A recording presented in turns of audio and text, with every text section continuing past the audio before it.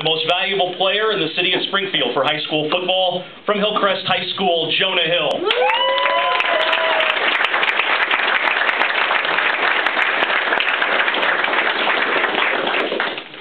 Jonah will not graduate #1 in our class at Hillcrest. Maybe 500, I don't know.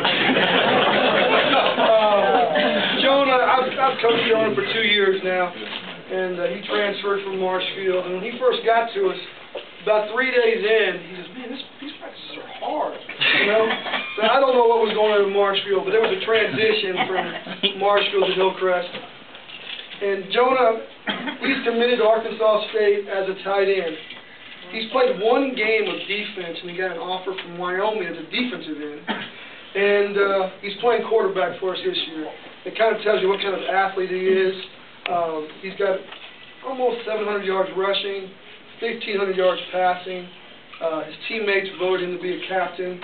He's I don't know, he's a character. I mean, he's a different sort. We'll put it down there. He's a lot of fun to be around. He's this is the most conservative I've seen him dress. I was like, I didn't know they made underwear like what he wears.